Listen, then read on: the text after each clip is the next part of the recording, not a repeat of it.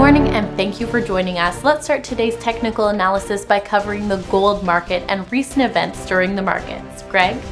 The price of gold has lost 0.4% in the last session. The stochastic RSI has collapsed into the oversold zone.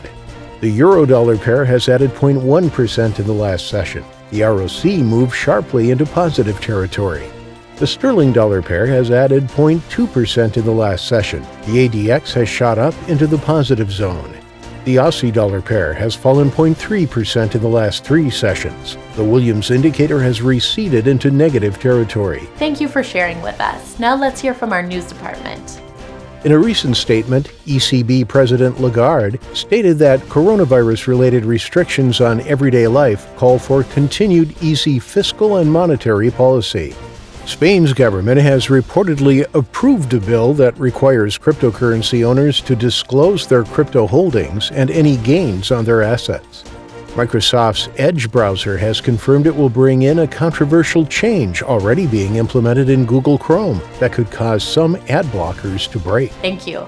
Now let's hear today's most important economic events.